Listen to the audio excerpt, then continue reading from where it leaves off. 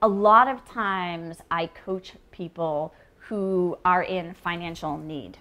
And so when we're in a place of financial need, it's very difficult to see abundance, even when it's right in front of us.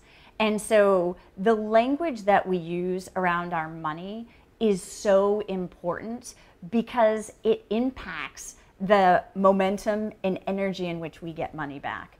And so we really have to change the way we think about money and think about it as an energy. And so when people want to give you money, accept it. It's a beautiful gift. And in turn, give it generously, because as you give it, that energy creates a momentum that brings it back. And so changing the way we think about money from this monetary thing, remember, it's not based on anything. It's no longer based on silver. It's just printed. And we think about it as energy. It's really a beautiful correlation to creating a sense of abundance when before you felt there was need.